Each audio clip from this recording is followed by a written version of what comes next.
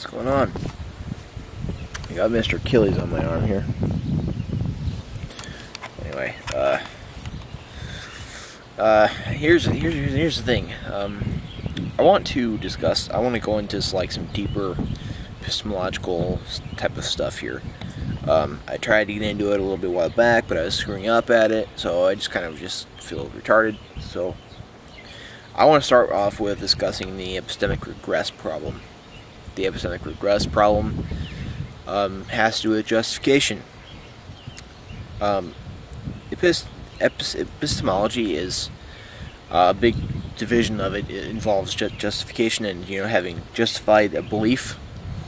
It's a whole there's two big things that started a huge movement in the 60s beyond WVO Quine. After Quine, a lot of things started occurring because you had things like the Gettier problems, and I'll talk about the Gettier problems in a different video, but you had the Gettier problems and you had the epistemic regress problem. The regress problem had to do with justification beliefs. The big problem between the Gettier problem and the regress problem is because it was just wondered what is the big thing, what can confer justificational status for a belief. That's all that was wanted, what confers justificational status. How does one get a certain belief of theirs justified? And the epistemic regress problem was where if you have a belief, let's say I believe that dog is purple. Say I have a belief that dog is purple. I will need a meta-belief,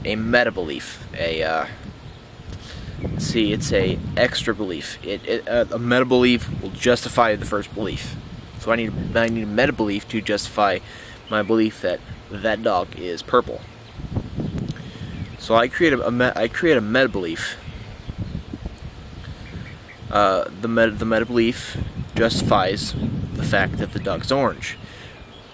If and only if the meta-belief itself is justified. Which is the meta-belief justified? Let's say my meta-belief for the fact that the dog is orange is because I saw the dog dive into a pool of purple paint. That's my meta-belief, which justifies why my belief that the dog's purple. Now, the meta-belief itself is not justified. So I need a meta-belief, a further extra belief, a meta-belief to justify the meta-belief. Now, whatever that is, the meta-belief will justify the meta-belief. But then,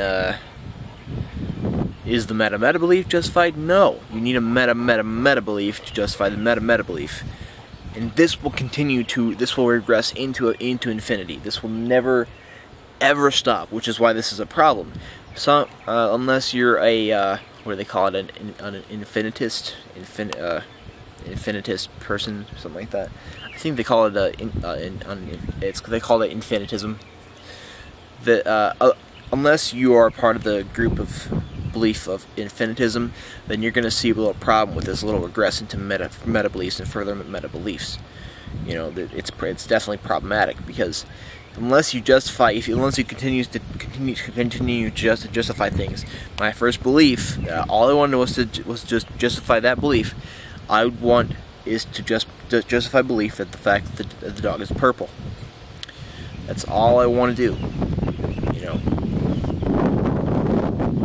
This is obviously a problem unless you're an infinitist.